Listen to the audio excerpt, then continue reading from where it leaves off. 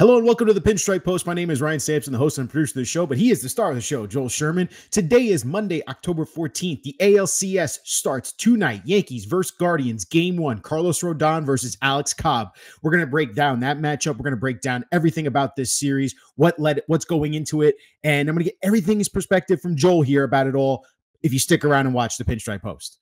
Joel, how you doing on this Monday morning as we get set for Game 1, man? Yeah, good. It's one of those ones, I don't know if this will make sense to you. It's at the All-Star game, it's always an issue if you're in the right place. You've got like 50, 60 of the biggest stars in the game. So if I'm talking to player A, it means I'm not talking to player B, C, D. I feel a little bit like that now is with both New York teams having gotten this far, am I at the right series? The Mets do feel like the more interesting story, and they're playing the biggest player in the sport in Ohtani. And, and somehow I'm not, as somebody said, yeah, but they are the Yankees. They're the biggest team in the sport. I think that the answer is I could be in the right place, the wrong place, who knows? But it's interesting that both teams have made it this far. Is this the third time they've both made it this far at the same time?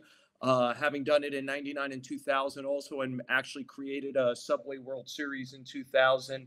So great time for New York sports, right? The Liberty are in the final. The Jets and Giants are playing marquee games this weekend. The Knicks are a former player is fighting with his current team. The Rangers season started. So really a great time for New York sports right now. It really is, especially today, Joel. Like today is a wild day in itself. You got Yankees and Mets, Jets Monday Night Football, Rangers are playing hockey. Like to your point, it's been crazy bananas. We're going to talk about this in Joel's notebook towards the end of the show, but just real quick, preliminary thoughts. When you hear Yankees Cleveland, because before it was the Indians, now it's the Guardians. But for me, Joel, growing up as a Yankees fan, this resembles October baseball. It has a special feel to it because I always remember the 97, 98, both postseason runs, the Yankees and Cleveland. Like that was always a great matchup. And then later on, obviously, these teams have met up multiple times in the playoffs. There always seemed to be that heated, evenly matched, between the two. What comes to mind real quick right now as you think about the Yankees Cleveland history? Yeah, I found out what a midge was because of this series. Yes. At this time of year. And it was funny, Jabba Chamberlain was at the Royal Yankee playoff game when the Yankees eliminated Kansas City in the previous round. I think I saw a stat that the Yankees and Guardians have played each other in the postseason more than anybody else except for the Yankees and the Dodgers. Yankees and the Dodgers, that's correct. So like a lot of the last 20, 25 years, the American League has gone through these two teams, or you've had to get through these two teams to get where you're going. Like lots and lots of big games. And what sticks out to me, just kind of moving forward to now, is it is hard to ignore the theme, Ryan, that the AL fell how the Yankees would want it to fall. Starting in 2017, I think it's easy to forget how good a team Cleveland was in 2017. They had gone to Game 7 of the World Series the year before. And I think they were a 100-plus win team in 2017.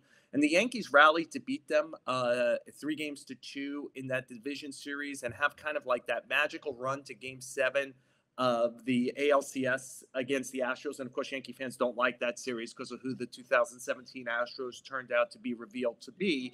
But it was a great run by that team. And it felt like back then, that was rookie year for Aaron Judge. Yep. It was the second year for Gary Sanchez. It looked like Greg Bird was breaking out. Gleyber Torres and Clint Frazier were on the horizon. Luis Severino broke out. And it felt like the beginning of a championship run period for the Yankees. And of course, they have never even gotten that close again. I think Game 6 of the ALCS is as close as they've gotten since then in 19 against Houston.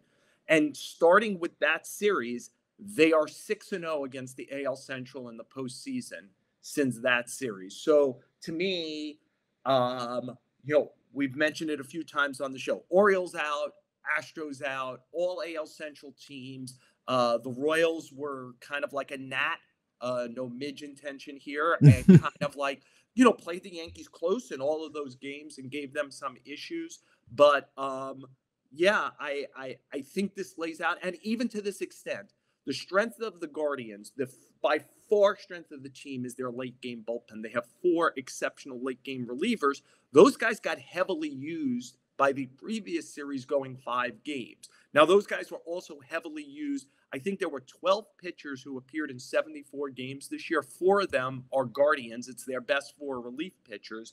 And so, to me, is there any point where those guys begin to kind of crack it all? If not, the theme of this series to me is the Yankees have to do big damage before those guys get into the game and avoid having to try to make a comeback against, the Cade Smiths and the Tim Herrins and, of course, Emmanuel Clase.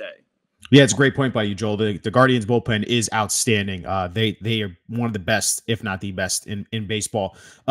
Joel, this ALCS, when you hear Yankees ALCS, it has, and to your point, that 2017 year, we always think about the what if. It has been a torture chamber for the Yankees for the last 20 years when you think about the Yankees in the ALCS.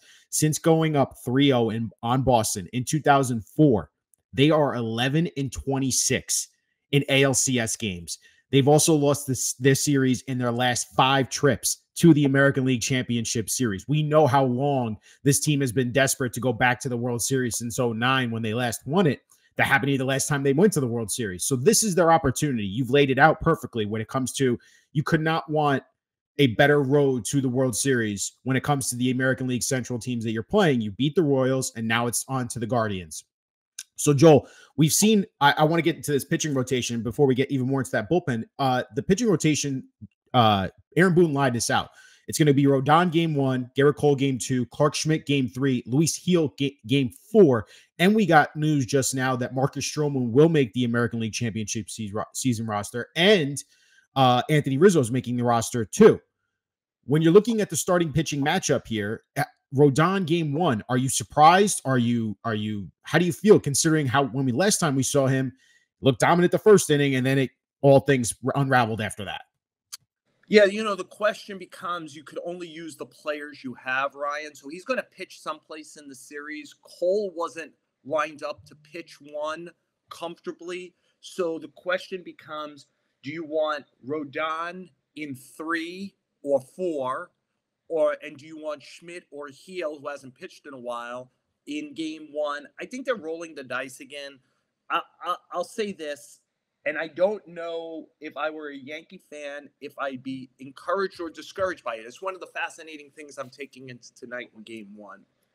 I actually think Carlos Rodon is an incredibly open interview subject. I have really enjoyed covering him these 2 years.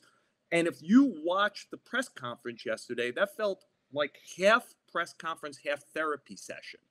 And on one hand, I would say he openly talked about learning his lesson, which was, I wasn't a good poker player like Garrett Cole. I expended too much emotion and energy in this. On the other hand, he is 30 years old and in his 10th major league season. Why, and has pitched in playoff games before, albeit not in New York. Why is he learning that lesson now? So I don't know what to take out of that. Did he come out of that and realize, hey, this is laser focused time. Doing the WWE thing has no value except for if you're trying to get on TikTok. And so if I was a Yankee fan, would I feel a lot better that he maybe understands how to manage the game? Maybe. But what would worry me so much, Ryan, is there is a bully element to him, which is when he is rolling and his stuff is good, he dominates. But when he gets punched, the Salvador Perez thing felt like a punch. It felt like, oh, Buster Douglas is going to fight back tonight. Oh, what do I do now? And that was not a good reaction by him, how he lost control of his emotions, his control of the strike zone. The Guardians are going to punch. Does he have the ability to take a deep breath, which he didn't in his outing against the Royals, and manage a lineup and manage run situations, which is, hey, first and second, no out. keep this to a run. Keep like don't believe in Mhm. your offense that you're playing at home. You've got a good offense. You could do it. He's got to manage the game. He didn't manage it. He gave up 4 runs in an inning and was out after dominating early. And so I don't know what to take out of yesterday's press conference. It's one of the things that really interests me and intrigues me going into game one. It has to, and you wonder if this is going to be Rodon's last opportunity, or will he get another shot at it? If depending on how this series goes, right, and how it develops, you play it game by game. There's some interesting stuff. The Guardians against left-handed pitching. Jose Ramirez obviously stands out with the second best average. Him, Daniel Schneemann has a 355 batting average. David Fry 287. The Guardians aren't bad against left-handed pitching, so you wonder how Rodon is going to do against this team tonight, especially with that fastball. If he can locate it and use that as an elite fastball, he can set up his other stuff. And I think that's where, to your point, if he gets punched, if say he makes a mistake and it goes for a home run, can you keep that fastball going as location? Keep it high, get the batter's eye level to change, and use that as a real weapon. I just wonder, does he have that mentality to be able to your point, take a punch, adjust, and now we go attack again? Yeah, I find Ramirez also one of the most fascinating players in the series. It was so interesting what Aaron Boone said about him yesterday, where it's like, if you keep calling somebody underrated for like 10 years, at some point, can you stop? I do think that Ramirez has had kind of like a stealth Hall of Fame career for people who haven't been paying attention. He's such a great player. He's about to finish, I think, in the top 6 in the MVP for the 6th time in his career. He's a switch hitter with patience and power. He's a very good fielder. He's a very good base runner. He had another 30-30 year this year. Yep. I want I think No, he he missed had a 30-30 year. I think he missed a 40-40 Missed a by 40-40. one homer, was it? Is that Yeah. what he missed it by? I mean, he's just a great player. When people look back again at that 2016, 2017 Guardian period, Lindor and Ramirez are the left side of the infield. Those guys might both end up in Cooperstown. Corey Kluber was a multi-time Cy Young Award winner. Andrew Miller was about as dominant a guy as you were going to get out of the bullpen. I mean, they really had a special team. This team is not, I believe, near that team as far as quality of opponent for the Yankees. What I was going to say about Ramirez that's interesting is if you came to a big situation, you would prefer for him to bat left-handed. His numbers batting right-handed against lefty pitching are spectacular.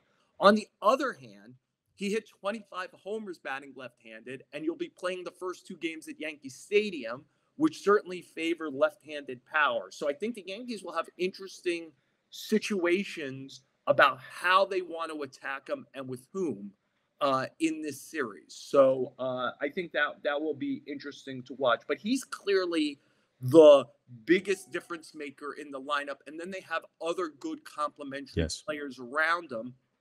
And, the Yankees did such a great job against Bobby Witt in the last series, which really strangled the Royals. I expect that Ramirez, with all his experience playing this time of year, but not a good postseason player so far in his career. He's had some moments. I mean, that last series was pretty big for him. Yep. But the overall numbers, it's a little bit like what the Yankees should be hoping for with Judge to some degree, is the numbers might not be great, but can he have a couple of Ramirez moments? Right. Like if the numbers aren't going to be great. And so anyway, he's clearly the biggest difference maker. And I'm fascinated by especially who out of the bullpen attacks him. Like, which way do they go? Do they spin him right? Do they spin him left? And who's used? Yeah, Jose Ramirez has a 1.081 OPS against left-handed pitching. Against right-handed pitching, I mean, if you wanted to go that way, I believe I have it pulled up right here. I think high 700s, but it's 25 homers, which I think was the 12th most homers by a lefty hitter this year. So, and again, the games are at Yankee Stadium. Correct. So I think that's a interesting game within a game dynamic for the fans to watch. Is who does, Aaron Boone, Matt Blake, and the game strategy group that talks to them before the game and influences this, believe should go after Ramirez in big spots. Yeah. And then Joel, the other follow-up I have here, since Rodon is going game one, were you not I'm not shocked, I should say, but Luis Gil, you're waiting till game four for him now. That could be a pivotal game, a swing Yep. game, obviously, in that situation. How do you feel? I mean, he hasn't pitched in a while here. He didn't pitch at all during the division series, and it's been a while since he last pitched.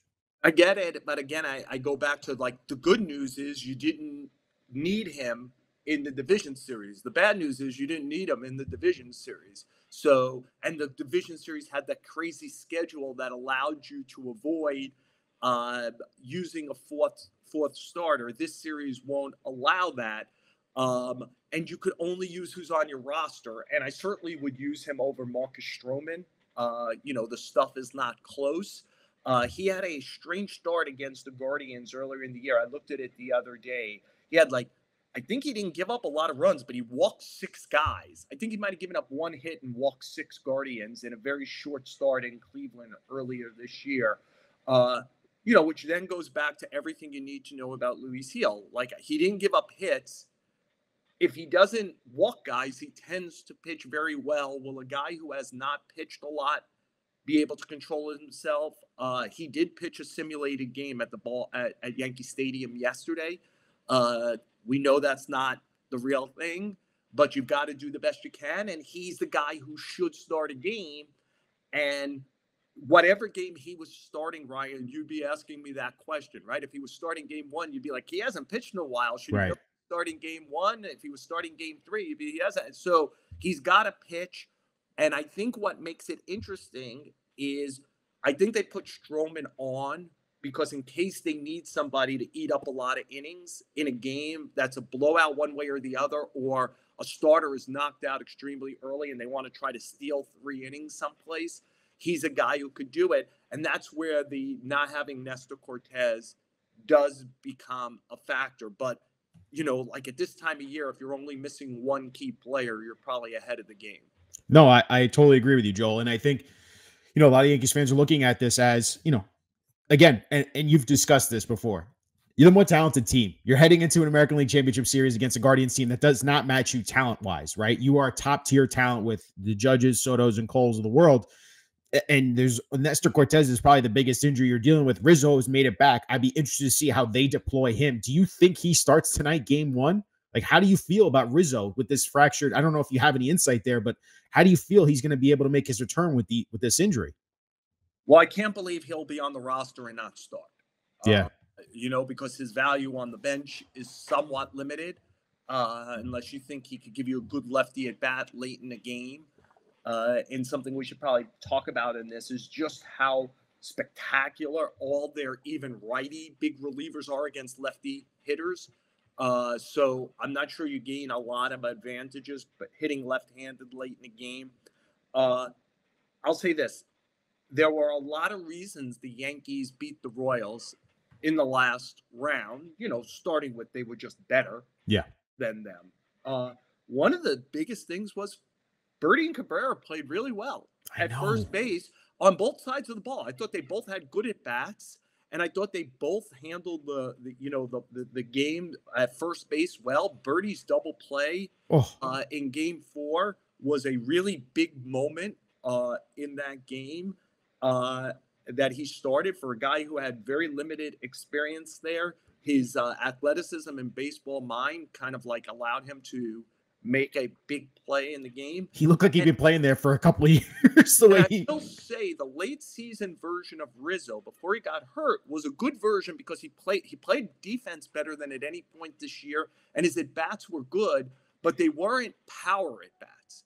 And to me, I would just be asking the question, if they're not power at-bats, do the Yankees actually get more out of having Rizzo on the field and on the roster than the 2 other guys? It is a tough thing to tell a team leader, veteran with championship pedigree, hey, you're healthy enough to play, but we're going to play 2 guys out of position instead of you. So again, if I were making that list of things that I'm fascinated going into tonight, I mentioned who's pitching against Ramirez late.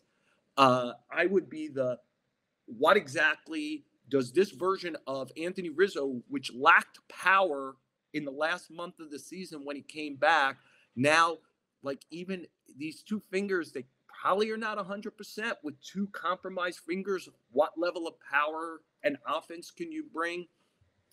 I get it. He's a tough guy to keep off the roster because it's Anthony Rizzo, but it's not that Anthony Rizzo. And the other two guys were doing a pretty good imitation of who Rizzo was in September.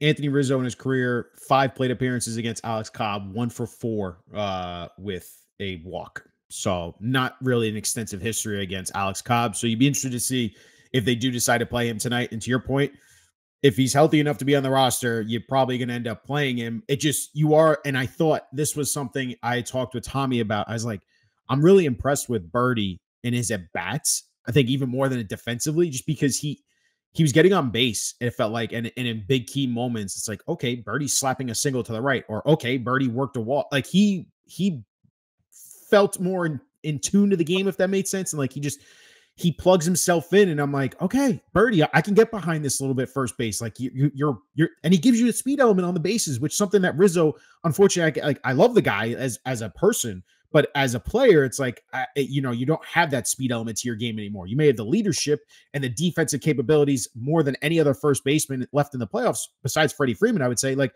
you have that there, but Birdie provides something a little bit more. Am I crazy to think that, Joel? No, and you mentioned Birdie. It was fascinating. The Yankees didn't score a lot of runs in the division series, but I thought their at-bat quality was pretty terrific. The problem was they didn't hit with runners on base and runners in scoring position. And again, a lot of this fell onto Judge. I thought Judge had 3 kill shot moments to kind of really knock the Royals out of like, hey, nice going, guys, but we're the Yankees, you're the Royals.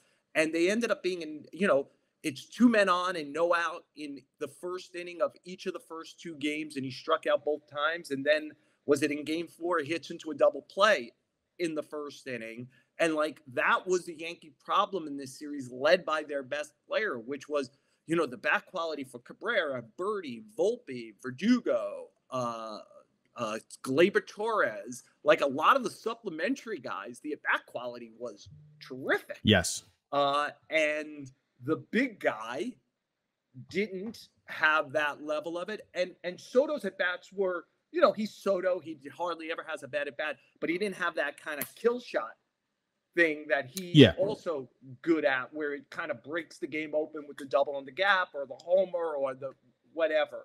And clearly we know when those 2 guys are percolating, Yankees might be the best team in the sport. Right. And over this round, and if they're fortunate enough to win this round, next round, they're going to need. It's hard to believe they could get from here to back over here in the Canyon of Heroes, about 5 blocks that way, without those 2 guys playing great, especially Judge. We just haven't heard from Judge yet in any significant way. I thought his at-bat quality over the last 2 games got much, much better. And I forgive me if I have it slightly wrong, but I think the team has played like 4 games in 15 days at this point. And they could probably use some reps here. Yes. I mean, not that they want to avoid. If they could sweep. You win in 5, you win in 5. But baseball is such a routine, everyday oriented thing, and they just simply have not played a lot. It's why Luis Heel hasn't been in a game. Yeah, no, I think you bring up a great point there, Joel, when it comes to Judge. It was ugly. Let's be real. It was ugly the first 2 games. Third game, I thought, like you said, the at-bats were getting better. And then the game 4, he hit the double towards the end. You're like, okay, that looked like an Aaron Judge swing. Bunch of walks, laid off some tough pitches that he does when he's going well. It's Aaron Judge. Like in April, you expect that there's a light switch that will go on and it'll be Aaron Judge, but the season is short now. Correct. You don't have May and June, July. Yeah. There's just, at most, you have 12 games left in your season. No, I agree. And there's 14 games left in your season. And, it's got to happen now. By the way, for the Yankees and for him, like, you don't want the rep of the great regular season player only. He needs a signature moment or 2 that helps carry them.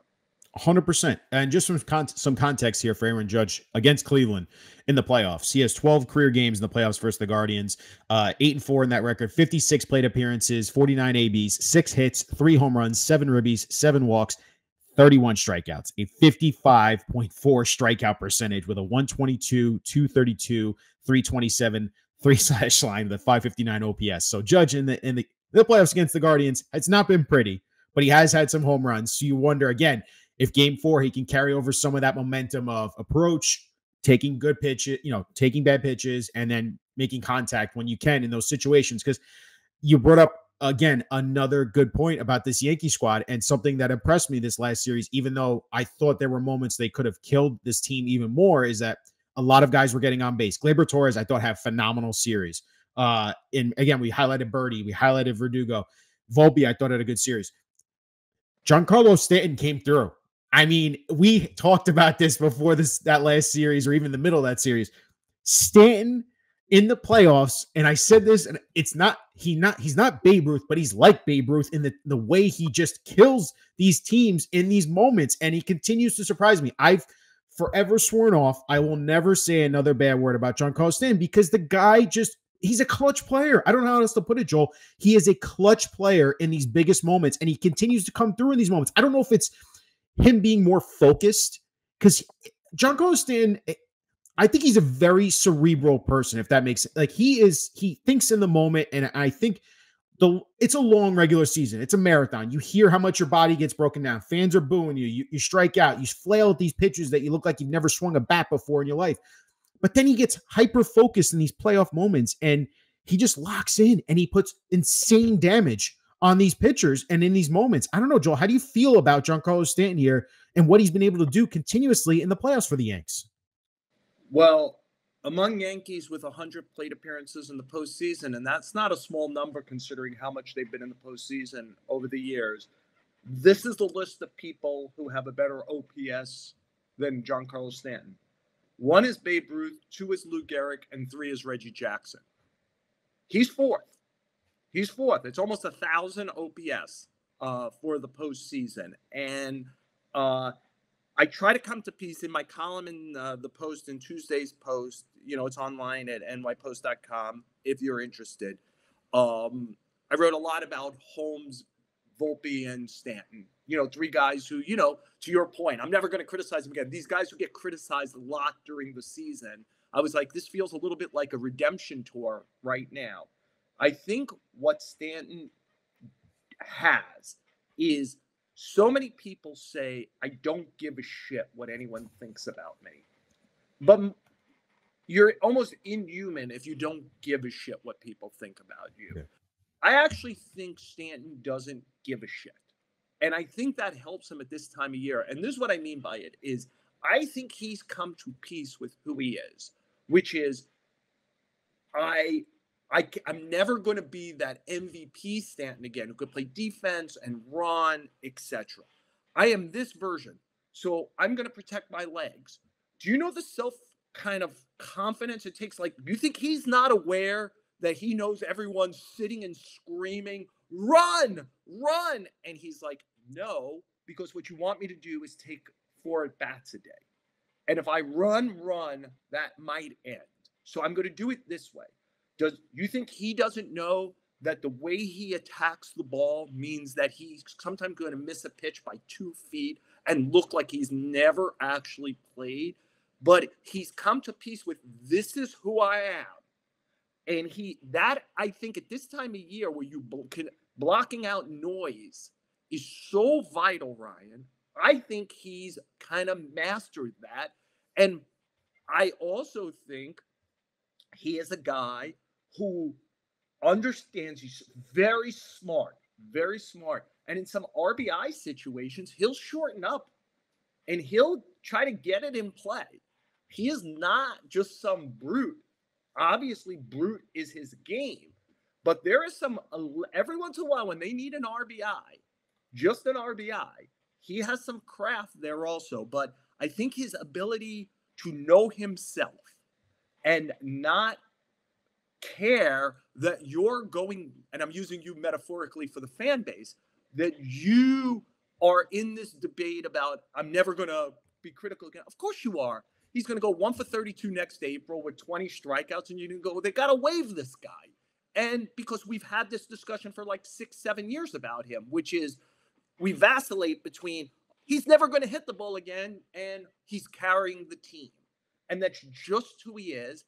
That's his profile. He's going to get hurt, as Brian Cashman infamously said at the winter meetings or GM meetings, wherever it was last year, that it's part of his profile. It is part of his profile. He's going to get hurt at a point during the year. But if he's healthy at this time of year, he's a difference maker. And I think it's because he can wall off the world and not give a crap at the highest levels. Yeah, I mean, I just think back also when the Yankees clinched the division, and they were celebrating the locker room. I forgot who it was that asked him, and they go, you guys are the top dog. You're the team to beat in the playoffs, it seems like. And he goes, we should be. And it just that attitude of he has that moxie of like, yeah, we're the fucking best team in the AL. We know we are, and I'm going to show up and I'm going to do my thing. And it continues to impress me about him as a person and as a player. He's a great interview.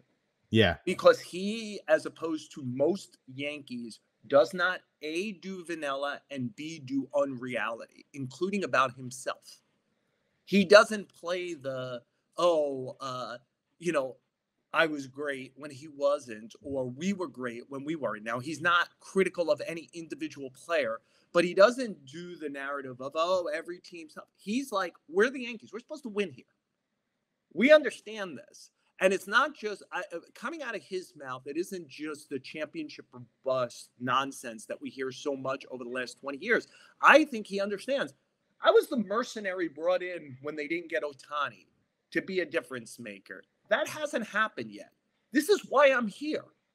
This is the only reason I'm here, is to be a difference maker for championships. And I think he's as close to a clubhouse truth teller as the Yankees have. I would agree. He's impressed me, man. He just continues to impress me, and I'm looking forward to see how he performs in this American League Championship Series against the Guardians, because I know they're going to count on him, and he's going to have a lot more opportunities, especially if Judge continues to struggle in those key moments. But Joel, that brings me up to do up. I want you to rank 3 players here. Can you give me 3 players besides Judge, Cole, and Soto? Who are 3 players right now that you think needs to perform well in this American League Championship Series in order for them to win it? Yeah, well, I mean, I think the easiest answer would be Rodon, Schmidt, and Hill, just to keep the Guardians down and allow that period. To me, look, Clase gave up a 3-run homer in a big spot in the previous series. But if you're counting on scoring on the Guardian bullpen late, you're probably not in a winning situation. So the Yankees have to win the first 6 innings of these games, which means on both sides of it. So their starters have to keep Cleveland down, and the Yankees have to do some real damage against the Cobbs and the Boyds and the Bibbies, and what I assume will be a bullpen game. You're talking about Hill. Like, is game 4 Ben Lively? Is it Gavin Williams? Or are those guys just length guys within a bullpen game? I think that Stephen Vogt showed he's going to be very, very aggressive with his bullpen. Cade Smith was you could argue Cade Smith was the best reliever in the major leagues this year. He was certainly one of the 5 best in the American League. And we saw he is going to be in the game when Stephen Vogt thinks, whether that's the 4th inning or the 6th inning or the 8th inning, that Stephen Vogt thinks that's the biggest moment of this game to kind of like stop the momentum of the other team. He's going to attack dog with Cade Smith. And so to me, that means the top of the Yankee lineup and the starting pitching have to do damage. And, if I told you Glaber was going to have the kind of series he had, you would have thought, oh, man, in front of Soto Judge, that's going to be a lot of damage. And Yankees didn't score enough in the previous round. They didn't do enough damage against some starting pitching. Alex Cobb, you talked about Hill. I mean, Alex Cobb has made 4 starts this year. This will be his 5th start of the season. He hasn't pitched a lot. He's gotten hurt multiple times, including as soon as he came to the Guardians. He was hurt when he came to the Guardians, pitched and got hurt again. The question is, how sharp is he going to be? That's a scout who covered the game against the Tigers told me, hey, man, that's a smart pitcher, but he lacks some command control. And what would you expect for a guy who hasn't pitched a lot? The Yankees drew a hell of a lot of walks against the Royals. You've got to turn the walks into runs. There's got to be a big couple of hits in there. And the damage for me for the Yankees has to come in that early portion. So I don't know. I think the key part for the Yankees is doing damage in the first 6 innings. So everyone's going to get 2 at-bats pretty much, at least. And your starting pitching can't let them get away where it becomes we could go an extra inning with our starter. We could go another inning, because we're ahead 5-2, and then we unleash hell with our 4 big guys late. So I think there's that feels like the pressure point for me. The Yankees have to win the early rounds of this fight. Yeah, that makes sense, considering, again, we highlight the bullpen from the Guardians is so damn good and so dangerous. You don't want to be playing a tie game. Encourage fans, call up the splits on guys like Hunter Gaddis and Clase and Kate Smith and Herron. I mean, these are guys you think, they're bringing their righties into the game. Their righties are devastating against lefties. So these guys are all going to be challenges for Soto and Chisholm and Rizzo, etc. And the Yankees are still going to have to be we found the couple of big at-bats. When they walked 2 guys, the payment was a 3-run homer. Because I think the Guardians will have, my suspicion is the Guardians will have trouble. Do you know the Guardians, forgive me for this, I think I'm going to be right, but I'm going to be in the ballpark. I think the Guardians scored 22 runs against the Yankees this season in 6 games. I think 9 of them came in ghost runner innings. So that's a good stat. Right? So, obviously no ghost runner in the postseason. So the Guardians had a lot of trouble scoring against the Yankees. Now, it's the playoffs in the next week. Maybe they'll hit the heck out of this Yankees staff. But in general, like the Royals, they don't score easily. And the Yankees, especially their bullpen, pitched great last round. So I think that the Yankees will hold Cleveland down. Can the Yankees do enough? I would play a game of, if the Yankees got 5, how many times could Cleveland beat them in a 7-game series? Oh, I mean, it probably maybe once.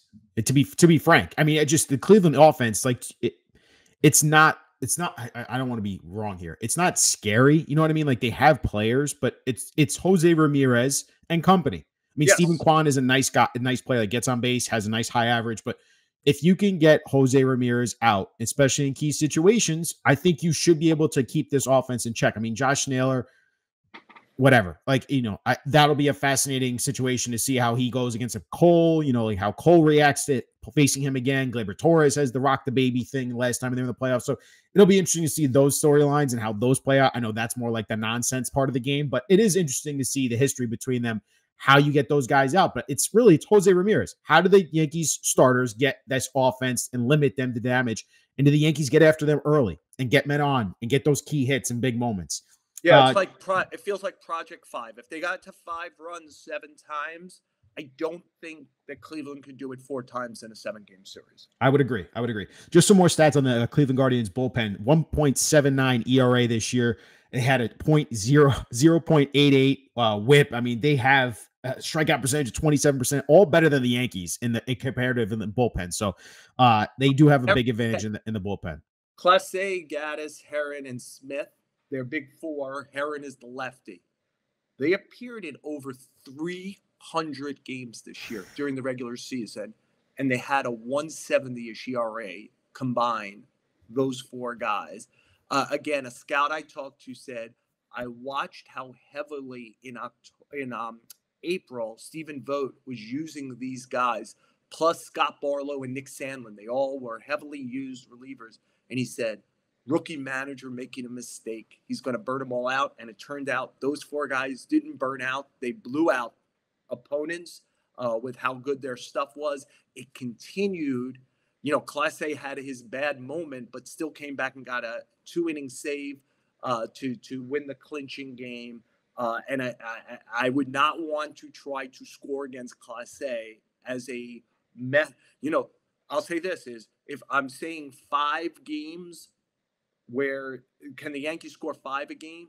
If 4 of these games are Cleveland is leading with 6 outs to go, the Yankees are in trouble. Yeah, no, you're 100% right there, Joel. All right, let's get some more stats involved in this conversation and bring in our guy, Tommy Hogan for Hoganalytics. What's up, Tommy? What's up, guys? Quick trivia question before we get into it. Joel, do you know which Yankee had the highest average exit velocity of the ALDS? I would wonder if it's Volpe, just because I did a thing yesterday. Volpe hit 5 balls to the right side that he smoked, and all 5 went for outs. 4 of them, it was like Tommy Pham had a magnet in his glove for Volpe. 4 of them went to Tommy Pham. The 5th was a line drive double play to the first baseman that had a 520 expected average and instead turned into a double play. So just because I did some work on Volpe yesterday, I know he hit the ball hard. Is the answer Volpe? It is Anthony Volpe. 98.9 exit velo he averaged in the ALDS. Just to put that great at bats. 4 walks, 1 strikeout. He was great. He had trip. And again, we play this game. If I had told you before that series that Volpe would outplay Witt, you'd be like, just start booking the next round. And Volpe outplayed Witt. It would be a little bit like this series. If I tell you Chisholm outplays Ramirez, just be like, oh, there's going to be a Subway Series or a mega team series between the Yankees and the Dodgers, right? That's how it almost feels, because the other team's offense in both situations revolved around a singular player at such a high level. And the fact that Volpe outplayed Witt was a big deal in that series. And Volpe was not fully rewarded for great at-bats. There were 14 Yankees with 100 plate appearances in the regular season. Only Anthony Rizzo had a lower exit velo than Anthony Volpe in the regular season. And just to compare him to the big guys on the team, Stanton 94.9, would have thought he was a little higher than that. Judge 95.5, and Soto was at 97.7. So Volpe had the hardest hit exit velo for the Yankees in that. And look, I'm sorry to cut you off twice here, Tommy, but like, there's nothing that matters like the short game for the Yankees, right? Like, they got to win a championship this year. But if you were playing the long game, Volpe handling October, when you consider how long his career likely is going to be with the Yankees, he wasn't buckled by the 4 games. He made a key error in game 1 of the previous series. It did not knock him down. He came back. And it's a little bit why I think so much about Rodon's start tonight, because he signed for 4 more years here. And maybe you can find some eat the money A.J. Burnett trade for him to get out of some money later on. Especially he had a pretty good year. Maybe, somebody would take a lot of the contract for if you wanted nothing back. But, he's a key guy moving forward. And the only way to be a key Yankee moving forward is the Yankees think you can handle this time of year. So that was really good 4 games for Volpe for that big picture, and a really bad start for Rodon for that picture. So I'm kind of interested, does Volpe continue with this series, and does Rodon show, hey, you could trust me, you give me the ball in a game 1 against a team that I should be able to handle, and everything will be okay. I'll get you 15, 18 outs. Let's see. He had that little moment at second base, too, with Michael Garcia, handled that well. So it was definitely an impressive opening series for Volpe in the playoffs. And now just to break down. Whose fault? Again, I'm going to cut you off here. Whose fault was that at second base? I mean, Michael was swiping for the ball, and Volpe gave him a hard tag and gave him like a little shove, I guess, towards the face. It was Jazz Chisholm's fault. Yeah. Oh, yeah. I mean, it was Jazz Chisholm's fault, and it was doing that thing that I would worry about with players like Jazz Chisholm. I can only tell you this. I don't know if it resonated over the television. I will tell you this in the ballpark. When the double play, so leadoff runner on, the Royal crowd comes alive again. When Birdie makes the play, and a hell of a play, that crowd goes dead. And in that like second before this thing starts at second base, you're like, this series is over and everybody knows it. Let them walk to the dugout. When Chisholm comes over and begins to chirp, and now Cole gets involved, it reopened the door. That was the, hey, I got to deal with my shit instead of dealing with everyone's stuff, which was let the sleeping dogs lie. Let the Royals walk off the field here. We are in complete control of this game and this series now. And it reopened the door. And by the way, a lot of Yankee people think that also, just so you know. So these are big games. It's got to be team. What does it feel the game? What does the team need? You can't have that kind of moment. And they have some players, as we know, who could get very like, oh, the world is watching me right now, so I'm going to do my thing. Does it have anything to do with the scoreboard? No. Does it have anything to do with the series? No. So got to be able to control these moments. Yeah. Sorry, Tommy, I cut you off a few times. It's all good. Was there any though, like defend your teammate to it? Like no, because I think it was there was nothing breaking out. Like I think whatever it looked like on television, again, I don't think Volpe was being condescending. I was thinking he was saying, okay, man, we're all good now. We're all good. Pat you on the back. Go ahead. Like you did your thing, I did my thing, got it out. Let's go play baseball. And I think it's over then. Right. Just because Garcia is the guy also, right? He's going to, and this whole thing about getting locked in is, he said this on social media. Right. Freaking turn your social media off, especially at this time of year. It's not the real world. You know what the real world is? The games are the real world. And so you've got to control this kind of stuff at this time. To your point, if Josh Naylor is doing the rock the baby, they lost the series, man. That's the greatest punishment. You want to punish somebody, eliminate them. That's punishment.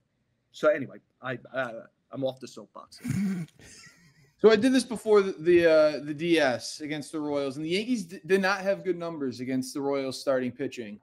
A little bit different against the Guardians starting pitching. So against Alex Cobb, I have the 11 guys that I think we could see in this series, the 8 that we know we'll see, plus the 3 potential options at first base. Cobb versus those 11, Yankees hit 328 off Alex Cobb in 67 at-bats. They saw him a lot with Tampa. They saw him a lot with Baltimore. 6 home runs as well in those 67 at-bats. They don't have home runs, Tommy. Glaber's got 2 off of him. Soto's got 2 off of him. 7 for 11, Juan Soto. Matchup to watch tonight. Ooh, so you tell me to bet Soto home run tonight. That would be the play tonight. Okay. That would be the play. Judge, 3 for 12 with a homer, and Stanton also has a homer, but he's 2 for 14. As your father, I just tell you not to bet. But Too late, Joel. Too late. My father passed away many years ago. I lost that advice already. I don't have it anymore. I was stepping in here. Yeah. Tanner Bybee, who will probably see either game 2, game 3, no at-bats. Nobody has an at-bat against him. The Yankees hadn't seen him this year. Matthew Boyd, Yankees 7 for 31, 226, 2 homers. Those 2, Soto and Judge. That's good.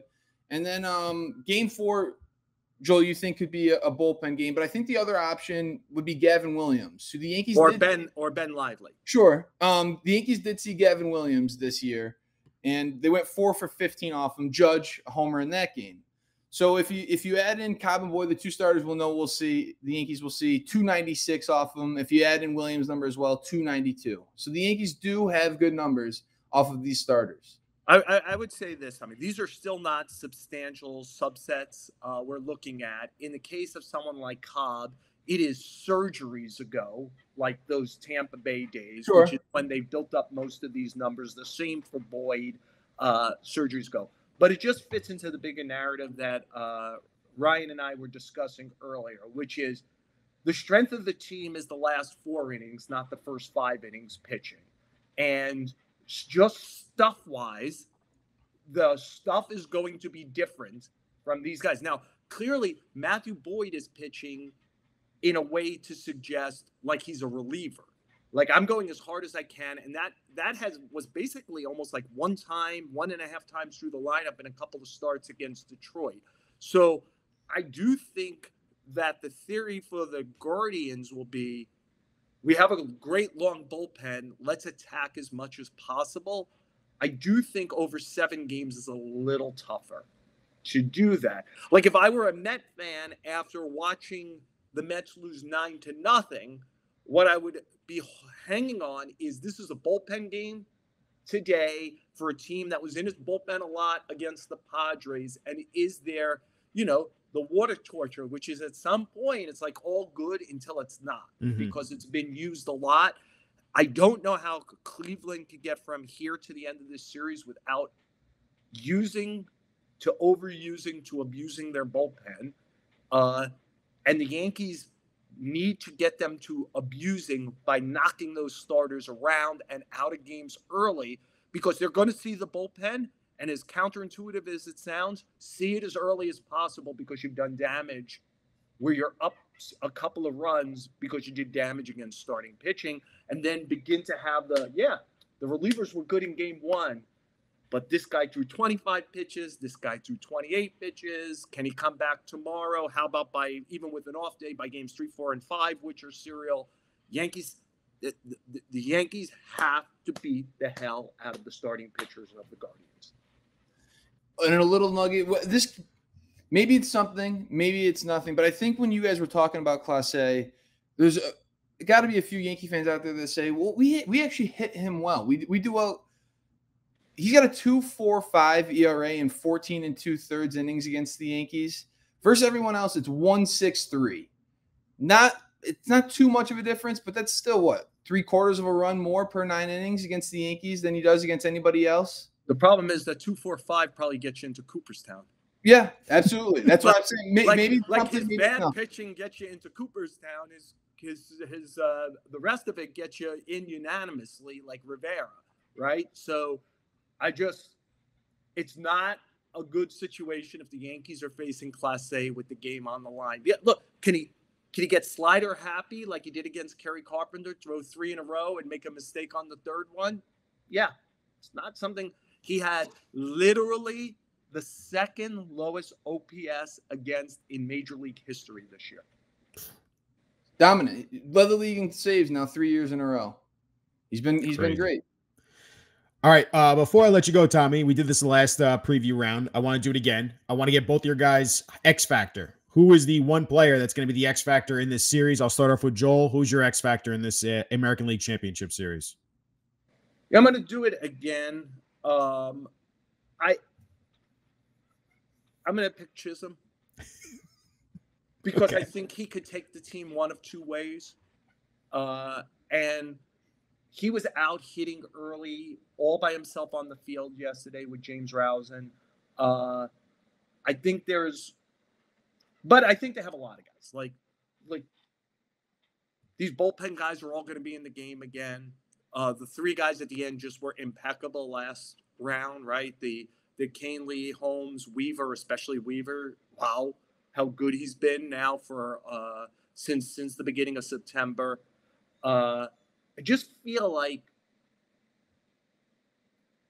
you could convince me again that Chisholm has a 1 for 20 ALCS and does some stuff that you don't like, and you could convince me he has a 7 for 20, 3 homer ALCS MVP, because talent-wise, like it is not inconceivable in the Volpe outplaying wit that Chisholm could outplay Ramirez. And if Chisholm outplays Ramirez, the Yankees are going to win the series. Or I would move them from probably like a 60-65% chance of winning the series to a 75-80% chance of winning the series. Yeah, I would agree. We lost Tommy here for a second while he deals with internet problems. But I will say, I thought it was interesting about Jazz, and you talk a lot about him and how much of an X factor he can be. I'm fascinated by Jazz Chisholm because I saw him play a ton of games at Citi Field, and I knew he was talented. He is more talented than I thought he was. And it will sound paternal also, like a dad thing. It's like, I'd like him not to waste the talent, because I think he could be exceptional. Well, I do. I think he is Alfonso Soriano. he's going through this for the first time, right? Like he's never been in these big moments. So this is like now you're on the big boy stage. You're playing in front of the craziest fans in the world. You're playing the biggest games of your career. And these are the moments that are going to matter the most when it comes to your career and defining it a little bit. I thought he had some cool, like not cool, but like interesting comments after this last series.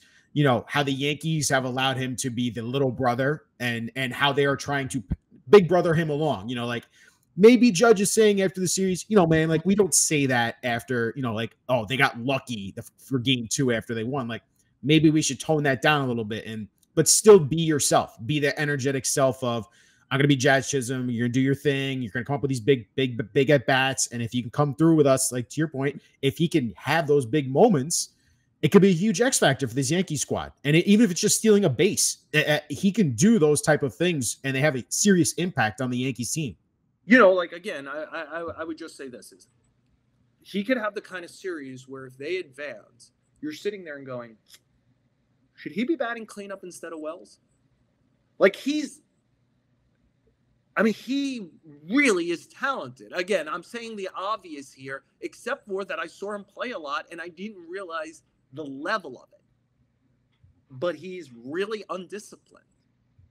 And verbally on the field doing some stuff in the batter's box. Is there a refined version of him finishes in the top 10 for MVP? He reminds me so much in like, even he's not quite as tall, I think, but like Soriano was like this lean guy. If you saw him and you're like, how does he generate so much power? And then you saw the whip in the swing, and Jazz has that whip in the swing where the ball just takes off. And Soriano had great seasons. He almost was the difference in a team winning a World Series in 01. He hits the homer off of Schilling with Rivera on the mound. He's going to be remembered forever for the Yankees. You could convince me that Chisholm hits that home run for the Yankees this year. Yeah. And not by some fortune like, hey, every once in a while a guy hits a homer, but because he might be the most talented guy in the moment to do it. Or he could cost them a lot. He could go, and that's why I keep making him the X factor. Because I think there's like a runway of expectation for almost all the other players. But I'm literally saying 1 for 20, the problem, or 7 for 20 in the ALCS MVP. And honestly, you could convince me either without much work. It's fair enough. Tommy, Jazz's Joel's X Factor. Who's yours? I'm going Aaron Judge. Joel said it. He had 3 chances to hit the kill shot in this series and came up 0 for 3 in that. I think you can survive that against the Royals. I'm not sure you can survive that against the Guardians, who shortened the game to 5-6 innings. If you don't get that kill shot early, that's been the theme of the show, is hitting their starting pitching. If he doesn't come up with that kill shot early, it might be the difference in the game.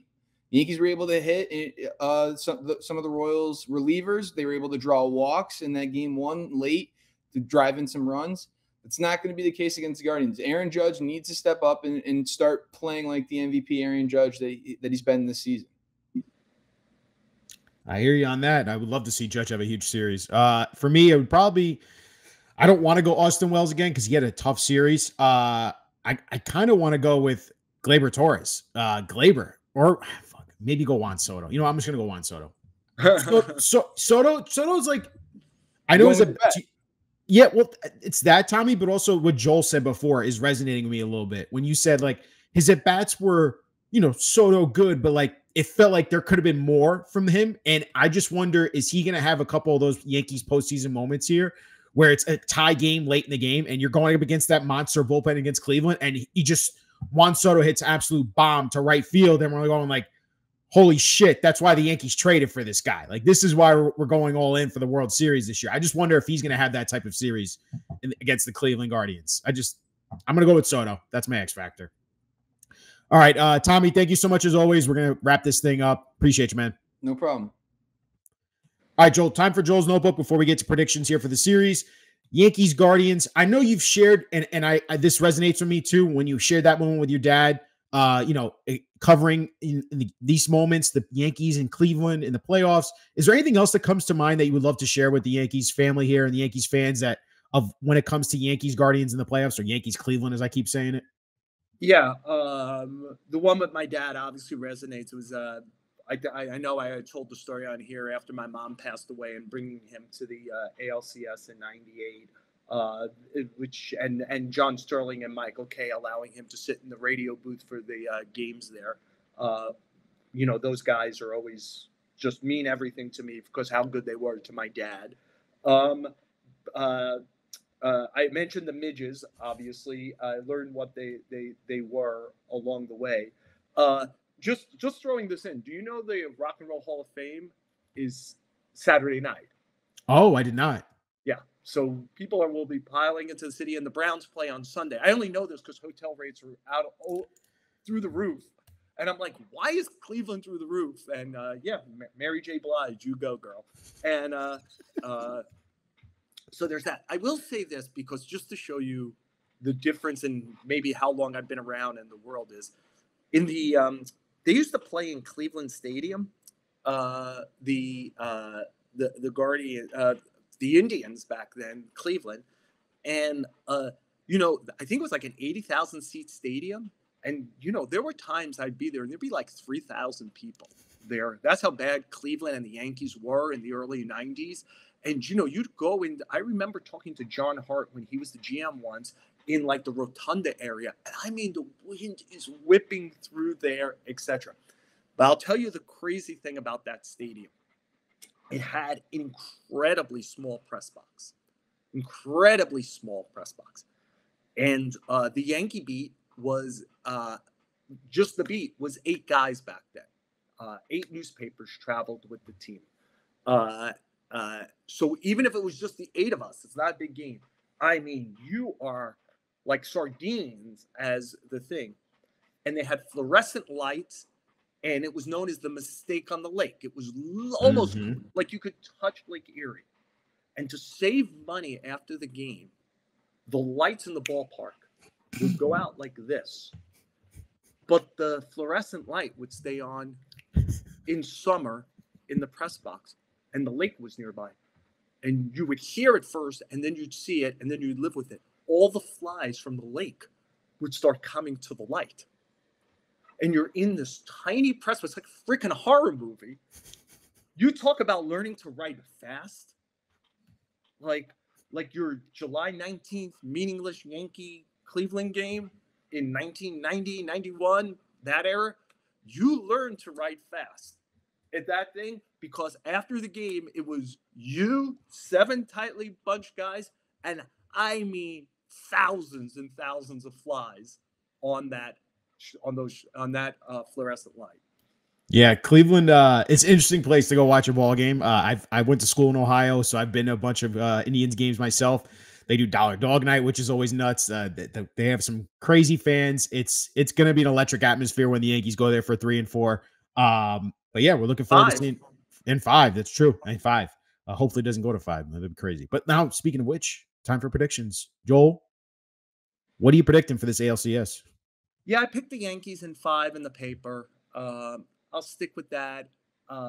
Look, the Yankees have a tendency to make things tougher on them.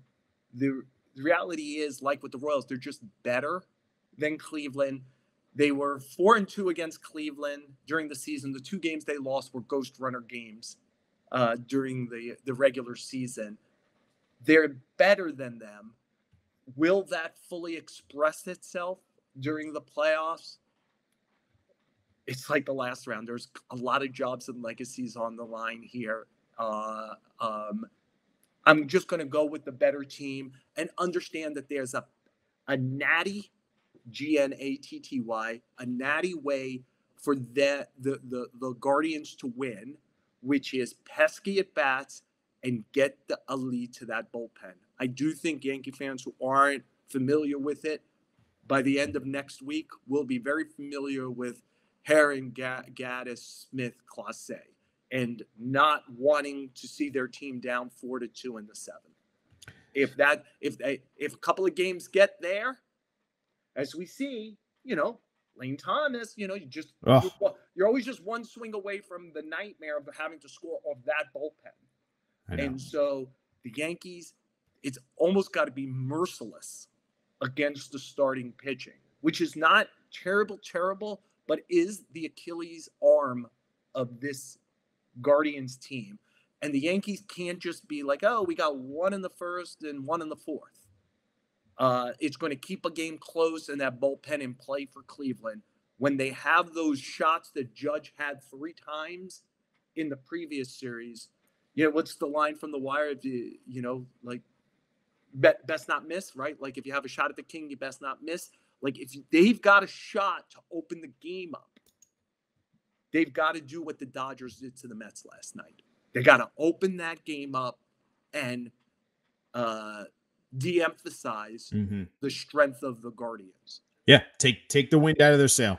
I just I think Yankees in 5 makes the most sense, but for some reason the Yankees just haven't been able to flex their muscles on these teams, and these teams that aren't as talented as them. So I do wonder if it goes 6, but I do think the Yankees win this series. I'll go with 5 like you.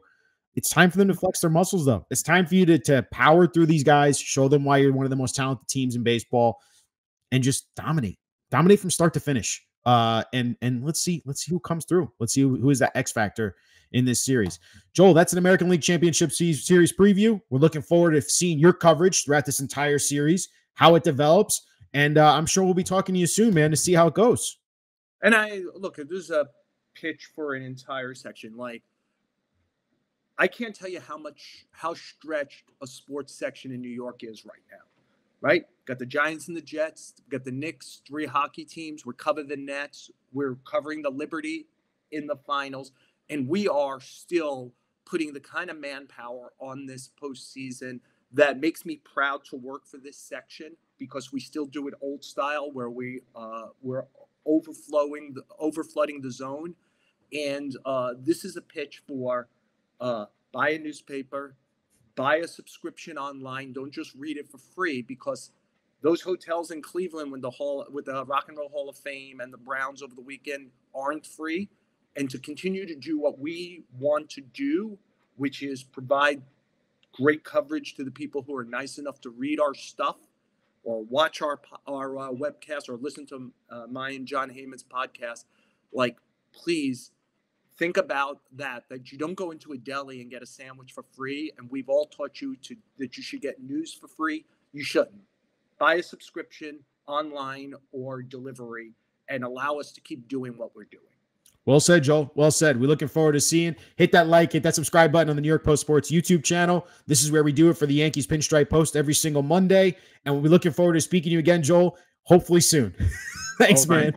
Sure.